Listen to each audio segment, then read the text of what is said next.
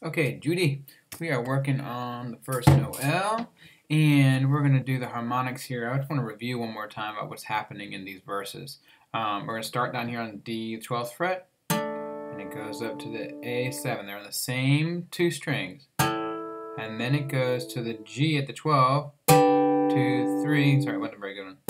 And then it goes back to the D at 12. Okay, so it goes in a little circle as far as I know, as far as I'm thinking. That's really fast, so I want you to hear it, okay?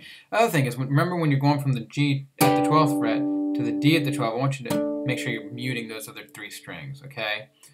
From the G, okay? So when you go from the G, I want you to kind of mute those before you play the D at 12. All right, then it just goes on from there, back to the G12, the one we did before, back to the A7 that we did before. But then it goes to the higher version of the G and the D. G at the 5th fret, and D at the 7th fret.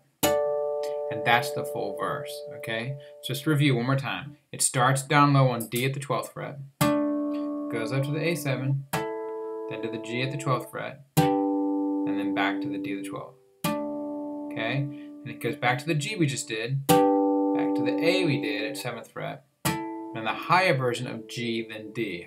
So the high G at 5, and the high D at 7. Okay? That's the verse. We do that twice. The chorus should feel like it gets higher and higher. So it starts on the D at 12, it goes on the same two strings up to A at 7, moves up to the 2nd, 3rd, and 4th string on the 12th fret G, and then it stays on the same three strings and goes to the D at 7. So you end up with this.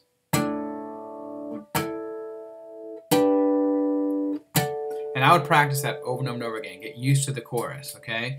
It should go, stays on the same two strings for the first two chords. Then it goes up and stays on the next three strings the same from G to D, okay? I don't know. I think that actually is a confusing explanation on the video, but I think I did a decent job in person, so that maybe this will help a little bit. All right, now getting this together so you can play it. I'm gonna go a little bit slower than that, Dean. Okay, so here we go. I'm gonna play the melody for you. 1, 2, 3, 1, 2.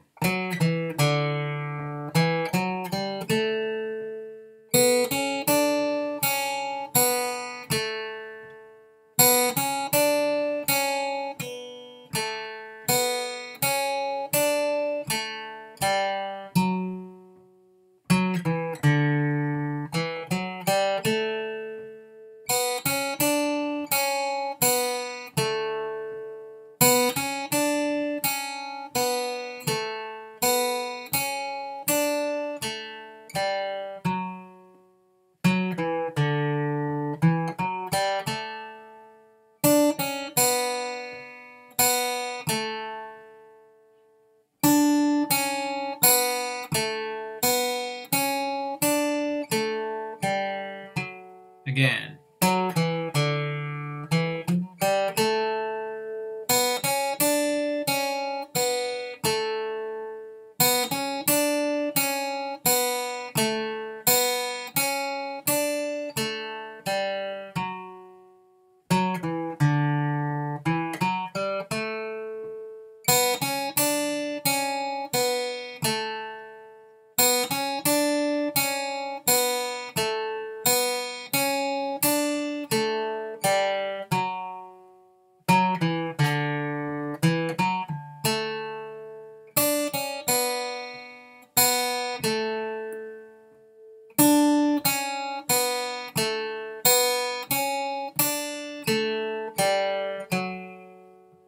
Okay, so I just did the whole thing 2 times through. I think that might be helpful to play it through twice, actually, without stopping. And I thought it would be pretty, too. All right, so that's 2 times through the whole thing that I just did, okay? And now let's do one with the harmonics. Take it nice and slow. 1, 2, 3, and 2, 3, 2, 3, 2, 3. 3, 2, 3, 2, 3, 2, 3, 2, 3, 2, 3, 2, 3, 2, 3, 2, 3, 2, 3, 2, 3, 2, 3, 2, 3, 2, 3, 2,